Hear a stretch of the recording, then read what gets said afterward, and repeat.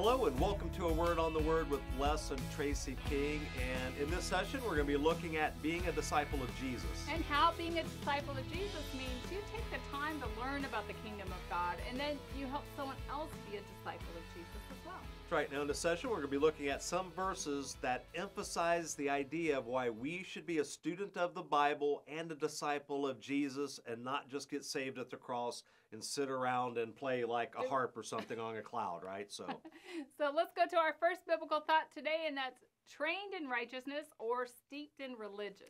So we're in 2 Timothy chapter 3, verses 16 and 17, where it says, "All Scripture is inspired by God and profitable for teaching, for reproof, correction, training in righteousness, so that the man of God may be adequately equipped for every good work." That's right. This verse tells us that the entire Bible was given to us by God so that we would learn about Him. That's right. And if you're a Christian believer, you should be learning about God and being a disciple of Jesus. Right. It's simply not enough to believe that God exists. We need to transform our lives to be like Jesus. Absolutely. Jesus didn't die on the cross so we could all be these spiritual bumps on a log, folks, all right? He came into the world so that we would be restored back to our original design and purpose as being His children. That's right. And if you're a child of God and you belong to the family of Jesus, you represent your family and you are engaged in making sure that the family business is successful. That's right. And I bet you're wondering what God's family business is all about and what are the goods and services being provided. That's right. Well, it's about loving others and pointing them back to God through the work of Jesus at the cross. That's exactly right. Now, our scripture for this biblical thought says that all scripture is profitable for God's people.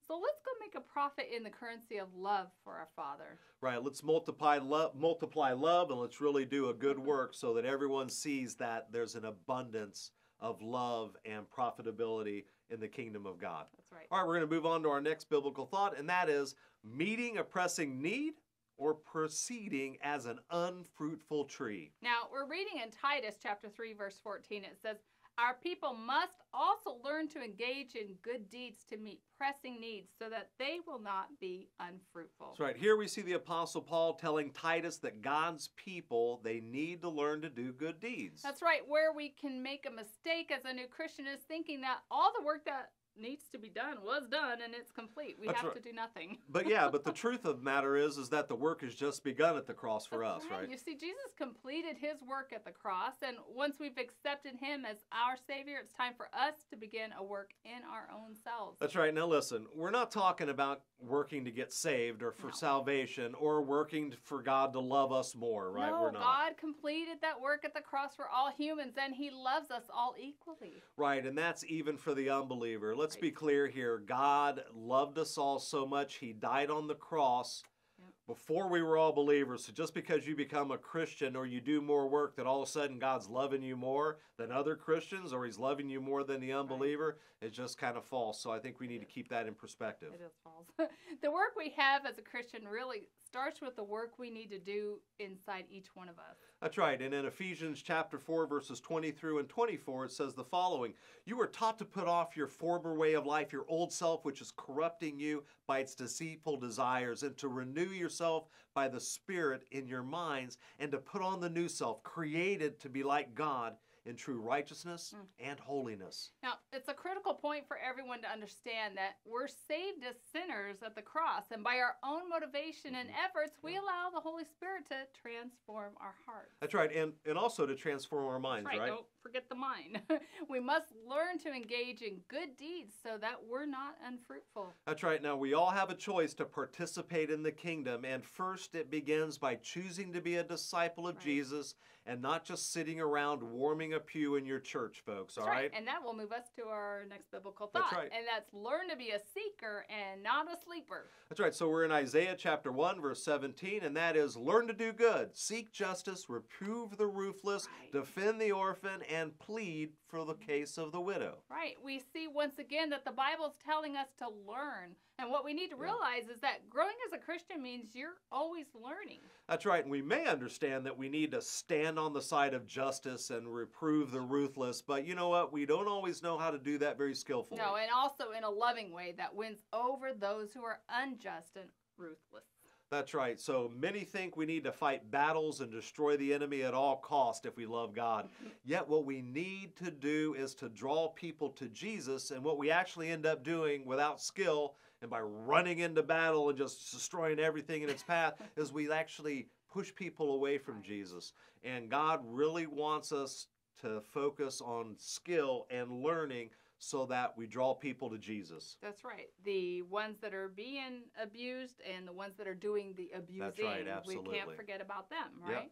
Now, Christians are not supposed to stand by quietly, right? As Right. innocent people are being mistreated. We That's need right. to get up and do something. That's right. So, look at this. We're not supposed to store up food, retreat behind barricaded compounds, and hide from the world and its troubles, right? No, the fact is that if you're a disciple of Jesus, you don't go running from the trouble, but you Yeah. run into Straight the to it. trouble, right? Yeah. So that you can bring the peace and hope to that situation. That's right. And you can do all of this while defending the orphan and standing up for the widows. Right, that doesn't change.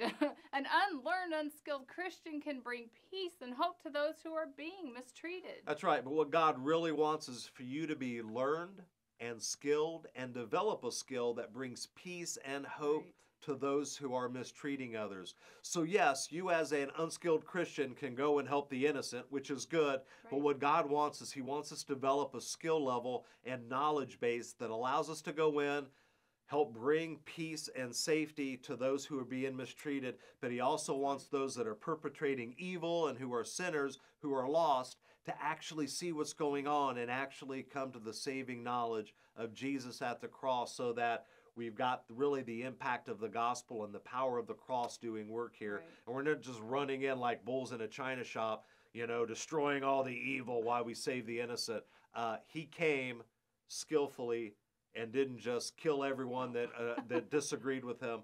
He came for us that we were sinners and everything. So I think that's important. That's a tough concept, you Yeah, know. it is. It's the pray for your enemies, pray for those who persecute you, Yep. love your enemies. Yeah, yeah. That's really tough. People forget about that part, and they, of course, Absolutely. run towards the innocent, which Right. is natural, I think. Yep. But let's go on to our next biblical thought, and Okay. that's practice produces a godly presence. So we're in Philippians chapter 4, verse 9. It says, "The things you have learned and received and heard and seen in me, practice these things, and the God of peace will be with you." That's right. Now, as a disciple, we need to keep in mind that what you've learned from the Bible, your pastor or from the Holy Spirit or even from a Christian mentor is absolutely useless unless you put it into practice. That's right. And I'm sure we all know someone who's very knowledgeable about the Bible and who can recite verses from memory, but they seem like really anxious all the time to express to everybody everything they know, Or right? maybe they're unsettled in their demeanor and constantly looking for the next gold nugget of knowledge to possess.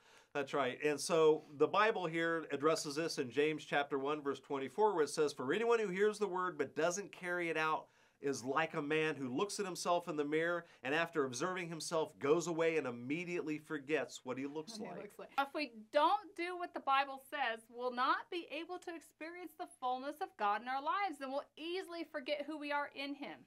That's right. Now, God is always with us, but the Bible explains that the God of peace will be with us when we apply the Bible to our lives. And the God of peace will bring peace to our souls when the sinful world brings turmoil.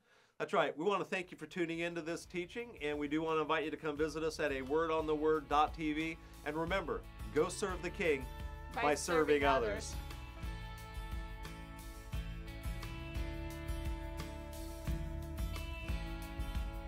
Thank you for joining Les and Tracy King for A Word on the Word. Visit awordontheword.tv to receive their latest audio or video broadcast. A Word on the Word is sponsored by First Century Ministry